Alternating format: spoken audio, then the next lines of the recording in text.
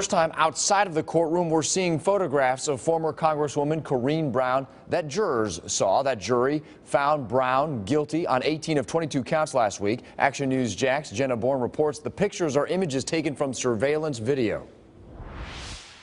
This is the first time the photos you're looking at now are being shown to the public. Now that the trial is over, we got these exhibits through a public records request. These surveillance images show Corrine Brown making bank transactions, a likely blow to her defense, which insisted her chief of staff, Ronnie Simmons, controlled her finances. As for Simmons, the jury saw 40 images of him withdrawing money from so-called bogus charity One Door for Education. The FBI testified that cash would repeatedly appear minutes later in Brown's account.